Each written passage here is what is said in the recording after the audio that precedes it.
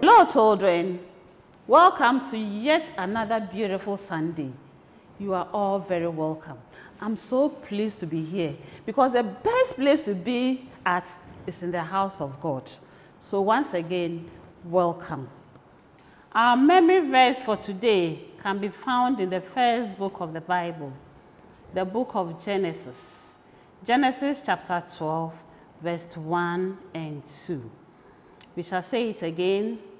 Genesis chapter 12, verse 1 and 2. Now, the Lord said to Abram, "Go to the land that I will show you, and I'll make of you a great nation. I will bless you, and I'll make your name great, so that you will be a blessing." Genesis chapter 12, verse 1 and 2. I would go over it so as we can say it after me later, okay? Shall we go? Genesis chapter 12, verse 1 and 2. Now, the Lord said to Abram, "Go to the land that I will show you, and I'll make of you a great nation. I will bless you, and I'll make your name great, so that you will be a blessing." Genesis chapter 12, verse 1 and 2. So children, I will invite Auntie Debbie to come and stand by me whilst I say the memory verse. Then she will do the actions along for us to also learn it, so I to stick in our minds, okay? So let's clap for Auntie Debbie while she comes. So we'll say our memory verse once again. Shall we all go and listen and look at Auntie, okay? Genesis chapter 12, verse 1 and 2. We'll say it again. Genesis chapter 12, verse 1 and 2. Now, the Lord said to Abram, "Go to the land that I will show you, and I'll make of you a great nation. I will bless you, and I'll make your name great, so that you will be a blessing." Genesis chapter 12, verse 1 and 2. Shall we do the actions once more? I think you love it, right? Okay. Let's go one more time. Genesis chapter 12, verse 1 and 2. One more time. Genesis chapter 12, verse 1 and 2. Now, the Lord said to Abram, "Go to the land that I will show you, and I'll make of you a great nation. I will bless you, and I'll make your name great, so that you will be a blessing." Genesis chapter 12, verse 1 and 2. Very good. Let's clap for ourselves. So, Auntie Debbie, thank you so much. Now, children, do you understand what the word of God has just told us? God says we should only trust and obey, and all other things we need, He will give to us. We don't need any other thing, but just to trust the Lord and obey. And He will give us everything that our heart desires. So we should learn to read the Word of God, pray every day, as the Bible says. We read and pray, and we just ask, and He will bless us. Just as the Word has said about how God just told Abram to go. He didn't even know where he was going. And then he just listened and obeyed. And the Lord truly blessed him. So we thank the Lord for His word. And as children, as little as we are, we believe the Lord will send His Holy Spirit to open our ears and our hearts to always listen to His word. trust and obey, and all other things will come to us. In Jesus' name we believe. Amen. Hello, children. You're welcome to Sunday school today. I hope you had a very good week and you were good, as always. Yes, I know that. Let's pray. Our hands together like this. Father, we want to thank you this morning for bringing us to Sunday school. We thank you for taking us through the week. We pray that even as we listen to your word, you would help us to understand everything we learned today so that we can continue to be good boys and girls. We're also praying that you bring our friends who have forgotten to join so that we can learn together. In Jesus' name, amen. Amen. Right? So it's time for some songs. And I want you to sing along and then dance. We'll be right back.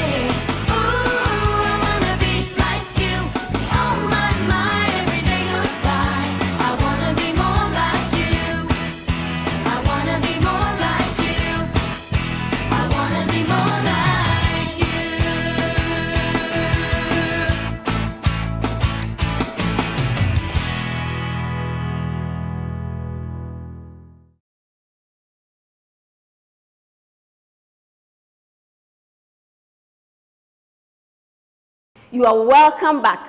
I hope you enjoyed the song. So last week, we learned a lot of things, right? We learned that God called Abram to leave his city and then go to a land that he would show him. We also learned that even though Abram didn't know where God was leading him, he still trusted him to keep his promise. Do you remember that word that we learned? That means to trust something, or even though you cannot see it. Who remembers? Good, that is faith. So in today's lesson, we are going to see some other ways in which Abram showed faith in God. And we'll see that from Genesis. I hope you know where Genesis is, right? And you all have your Bibles and your pens or pencils, and then also your notebook. I want you to take them and then write. Yes, Genesis is in the first book of the Bible. So I want you to write these passages down. They are plenty. So we'll just read the first part, and then I want you to read the rest later. I'll tell you the story in the rest, but I want you to read them later. All right. So we have Genesis, and this is my Bible. My Bible is on this device. So take yours too. Genesis chapter 13, 5 to 13. And then we'll continue from Genesis chapter 14, verses 14 to 18. And then Genesis chapter 14, verses 21 to 23. So I'm just reading the first part. But as you are turning to the Bible, I have something that I want to show you. Ta-da! Now, you see these things. If you have to choose between these gifts, which one would you go for? This? That? Well, I am very sure that most of you are pointing to this one. As a matter of fact, I think that I'll go for this one too. Well, but why would you want to go for this? Yeah, it looks nicer, right? Well, let's see what is inside. Oops, that's just nose mask. Is there anything else? Oh, and a broken pencil. It's not as nice as we all thought it would be, right? Well, let's see what's in the other one. It doesn't look that great, does it? No? Let's still see. Wow, this is beautiful. Hey, there are more things inside. Oh, and this and that, what do we use this for? Let me see. Wow, it can actually move. You see, so these are very good things, but it didn't look very good on the outside. So we know that appearances can be deceiving. And sometimes when we make our decisions based on what looks good on the outside, we can choose things that aren't great. So in today's lesson, we are going to see how a bad decision also led to some troubles. Now, I'm sure you are ready to read with me. So let's go. We are reading from Genesis 13, 5 to 13. And Lot, who went with Abram, also had flocks and herds and tents, so that the land could not support both of them dwelling together. For their possessions were so great that they could not dwell together. And there was strife between the herdsmen of Abram's livestock and the herdsmen of Lot's livestock. At that time, the Canaanites and the Perizzites were dwelling in the land. Then Abram said to Lot, "Let there be no strife between you and me, and between your herdsmen and my herdsmen, for we are kinsmen. Is not the whole land before you? Separate yourself from me. If you take the left, then I will go to the right. Or if you take the right hand, then I will go to the left." And Lot lifted up his eyes and saw that the Jordan Valley was well watered everywhere, like the garden of the Lord, like the land of Egypt, in the direction of Zoar. This was before the Lord destroyed Sodom and Gomorrah. So Lot chose for himself all the Jordan Valley, and Lot journeyed east. Thus they separated from each other. Abram settled in the land of Canaan, while Lot settled among the cities of the valley and moved his tent as far as Sodom. Now the men of Sodom were wicked, great sinners against the Lord. Amen. So this is where I will end this, but I want you to read the rest. I'll tell you the story in those ones also. Now, from what we have just read, we notice that Abram's men and then Lot's men were fighting. And that is because everybody wanted the best part of the land for their animals to eat. We know that they need water, they need green grass and all of that. But you see, Abram wanted peace. So he said, we don't have to fight. I want you to, let's just separate so that we can spread. But I want you to choose first. Abram wanted Lot to choose first. So you see, he wasn't selfish. He wanted Lot to make the first choice. Now, according to what we just read, Lot then looked around and realized that the Jordan Valley had plenty water, and it was also beautiful, like the garden of the Lord. And so he chose that place all for himself. If you look at the verse 11 very well, he said that he chose for himself all the Jordan Valley. So he wasn't thinking about Abram, what Abram will get. He was just interested in himself and his people. But you see, as for Abram, he knew that because he trusted God, it doesn't matter which part of the land he gets, the Lord will still bless him. And truly, the part that Abram got was Canaan. And do you know what? Canaan was the land that God had promised to give to Abram. But unfortunately for Lot, where he chose, he went down and settled among the people of Sodom. Do you remember how the Bible described the people of Sodom? That one is in verse 13, the last one. It says what? The people of Sodom were wicked and great sinners against the Lord.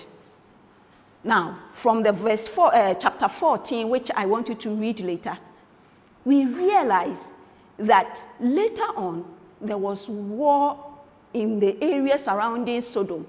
And so the Sodom people, they were defeated. And the people captured all the people. And they also captured Lot and his family, and they took away all their belongings. Now, Abram got to know about this story. Now, if you were Abram, tell me, don't lie, what would you say? Perhaps you say, aha, when he chose all that land that he thought was good, that serves him right. Or maybe like sometimes when you are laughing at your friends who are in trouble, you will say, hey, it's sweet for you. But that is not a good thing to say. Abram didn't do that. Instead, he gathered his very strong men and went after the people who had captured Lot and the people of Sodom. And they defeated them and brought them back. And all the people that were with them, including their goods, their animals, they got everything back. On their way, then they met a king called King Melchizedek. He is the king of Salem, and he was also a priest of God. Now, Abram gave him some of the items as a way of showing thanks to the Lord for his victory. But do you know that another person also came to meet Abram? And this was the king of Sodom, who had run away when he realized that they were defeating his people. He ran. But now that Abram had brought back the people, he came back from his hiding place and told Abram that, okay, you can give me back all my people, but you keep the gifts, keep the goods, everything, take them for yourself. But Abram said no. Do you know why? Because Abram knew that the king of Sodom was a very wicked man. So he didn't want him to come back someday and say, I made you rich, I made you rich.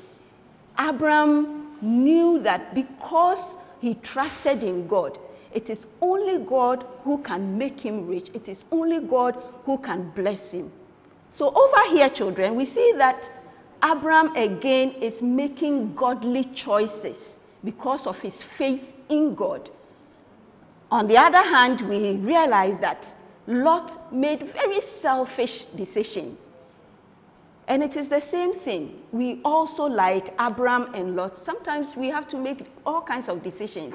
Some of them big, some small. Maybe decision about what to wear, what program on TV to watch, and all of that.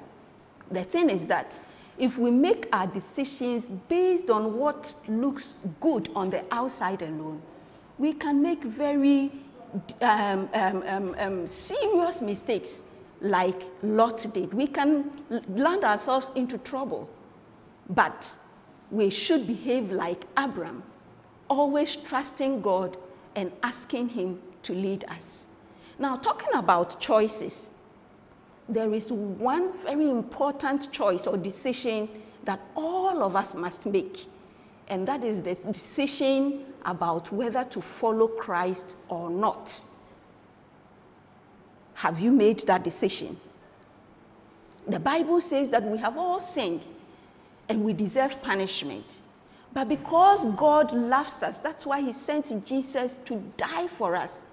And that when we accept Jesus as our Savior and we ask him to come and live in our hearts, we can have eternal life. I am asking you again, have you made that decision? Now, deciding to follow Jesus, maybe some of your friends will say that, that's not a good thing to do. It doesn't really look nice. It doesn't look right. Just like what we saw here. On the outside, it didn't look right. But inside, that was the best thing that we had. And following Jesus is the best decision you can ever make. As we close our eyes to end our story today, I want you to think about this carefully. If you have already made that decision, that's a good thing.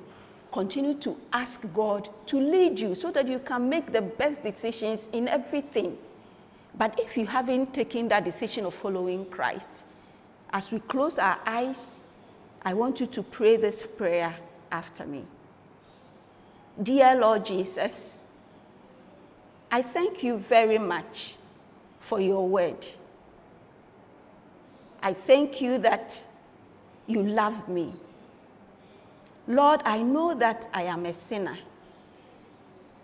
I pray that you would forgive me all my sins. And I ask that, Jesus, you come and live in my heart so that I can have eternal life. Thank you for listening to me. In Jesus' name, amen. You have done so well. Now, you see, just to be sure that you were listening to what I was saying, I have few questions. They are not plenty, only 6 that I want to ask you, right? And this question is like, who am I? That kind of game. So I will say the thing, and then I'll ask, who am I? And you tell me what the answer is, all right? Ready to go? Right, the first one. I stayed in the land God promised to me. Who am I? Yes, that's Abram. Good. Number 2. I chose to live in the nicest looking land. Who do you think this person is? Great. That's Lot. The third one, you are doing very well. You are doing well. The third one. I was the land on which Abram lived after he was separated from Lot. Which land? Canaan. You guys are really good. We have just 2 left. I made godly choices and trusted God's promises. Who do you think this is? Great, that's Abram. 5, I have plenty water, and I am beautiful like the garden of the Lord. The Jordan Valley. And the last one, I lived close to the wicked city of Sodom. Who am I? That is Lot. Clap for yourselves. You have done so well. And thank you all for coming. So we just have our final prayer, and then we'll go and dance to our song, after which we're going to have our craft. So close your eyes and let's pray. Father, we want to thank you so much for bringing us to Sunday school. We thank you for teaching us that the best choice we can ever make is to follow you. We want to follow you, and like Abram, Lord, we want to make the best decisions and trust you at all times. We pray that you would help us and lead us so that we can always do right. In Jesus' name we have prayed. Amen. Okay, boys and girls, let's go and dance, and we'll come back for our craft. Bye-bye.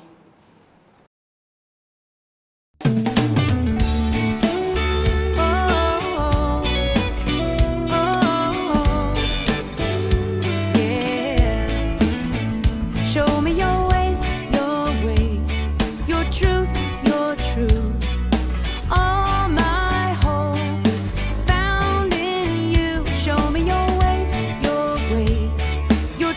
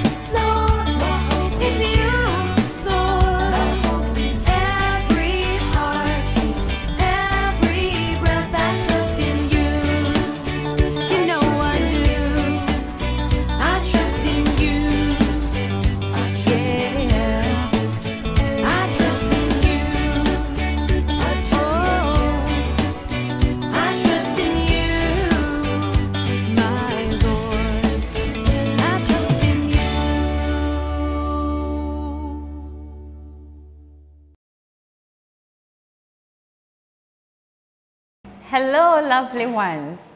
You are welcome to our craft session for today. So we are going to make a craft when Abraham and Lot had to separate from each other, and Abraham gave Lot the opportunity to choose first. We have our manila cards, scissors to cut it out, and we have some spoons, and then a sellotape, and then some pen, and then a permanent marker. Okay, so let's try and trace out a hand, a pointing hand.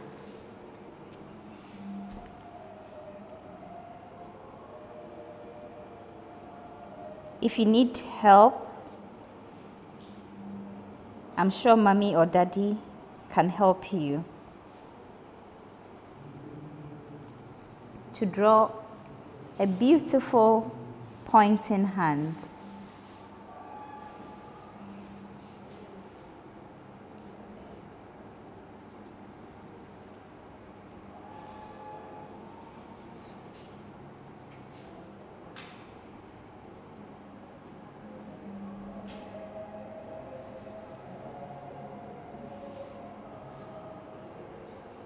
So after this, we'll cut it out.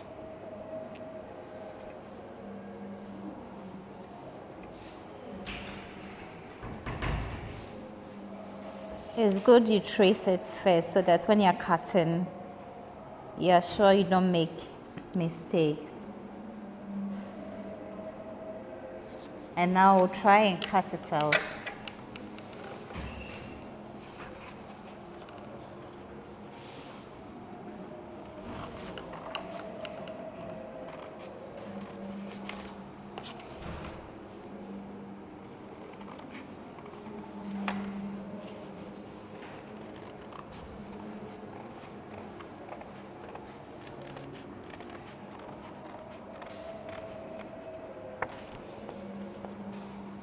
Cut it out gently so that your craft comes out beautiful.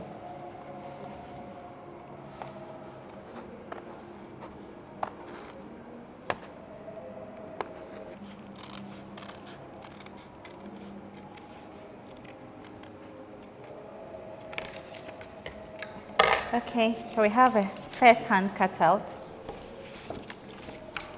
Let's trace another one. So one hand for Lot and another one for Abraham.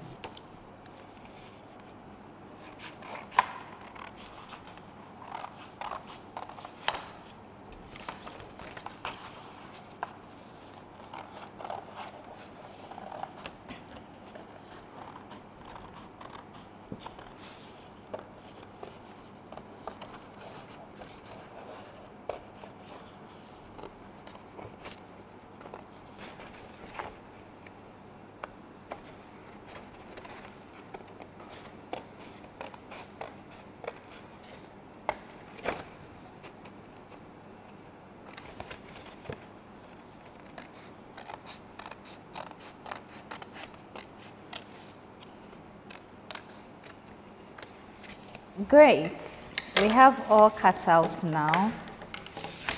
You can put this aside.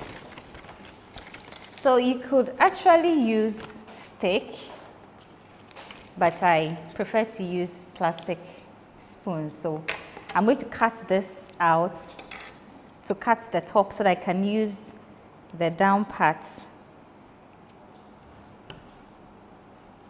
Please try and get help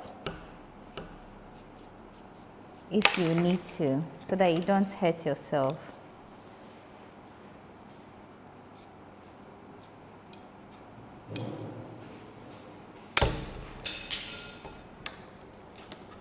Okay. But before we'll sellotape this together. But before we do that, let's first write on it so that it will be easier afterwards. So one color is going for Abraham and another one for Lot. Let's get this. Okay, so let's put some inscription here. Abraham and Lot.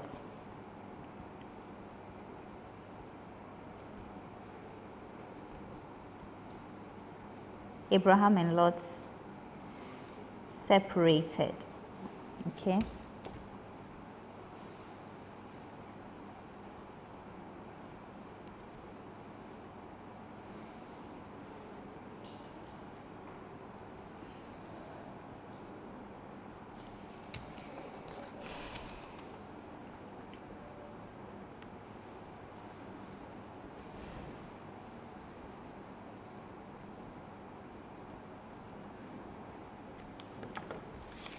Because we are going to have the two hands going opposite direction, it's good so that you have your inscription on the other side.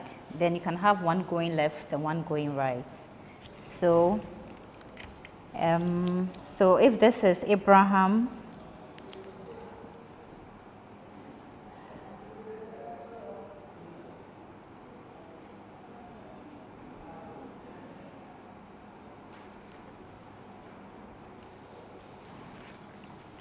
and then Lot.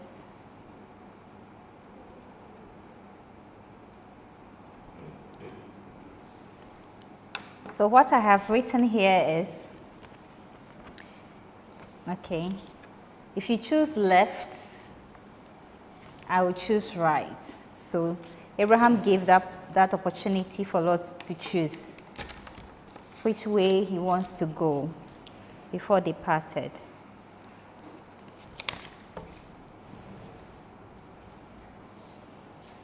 Or get the sticks glued to the hand to make it handy.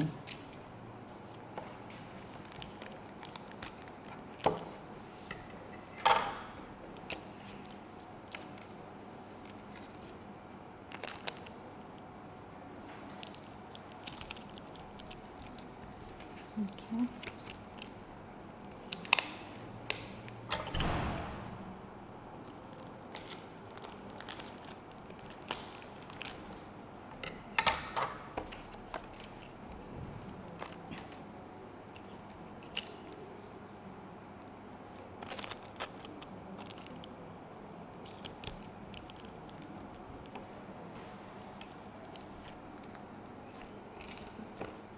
Great. This is what we have for our crafts. So